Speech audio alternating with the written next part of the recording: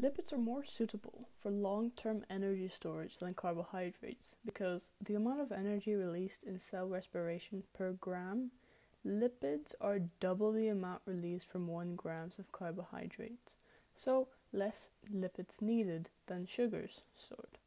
Fats form pure droplets in cell, so no water associated, which means less weight than carbohydrates, glycogen 1 gram needs 2 grams of water, which means more weight.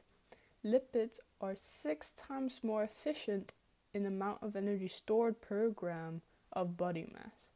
More efficient means less to carry.